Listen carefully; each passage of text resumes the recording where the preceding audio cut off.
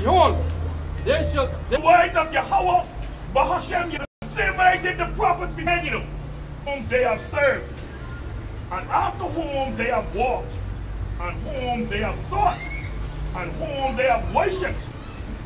They shall not be gathered, nor be buried.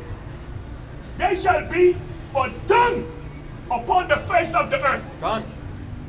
And boy, it's going to be part of it's going to be like shit. Exactly. The scripture says it's going to be as dung upon the face of the earth. And what that dung is, a lot of people might know what dung is. That shit. That's when you go to the bathroom and what come out your bowels. God. Jeremiah 8:3.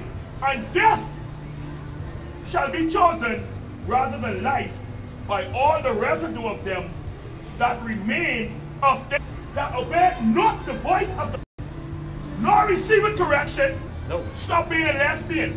And then, that's in Jeremiah. Go a couple pages before. Go to Jeremiah 16:4. And when you finish, get Amos 8:3. This is the things with Pastor Porkchop, Deacon Bacon, and Reverend Ham don't teach about. That's why we tell you, we out here, repent. The kingdom of the Lord is at hand. These young men, we could have been out there doing anything. But the Most High called us to Him. To His Spirit and His power. Read. God. Jeremiah 16:4.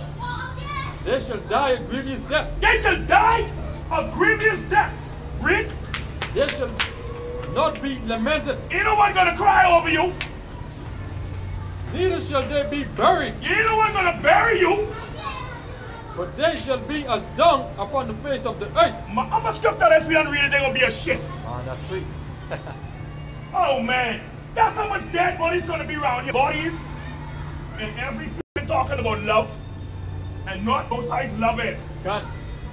You can do that, Joe. Most High don't answer sinners' prayers. No.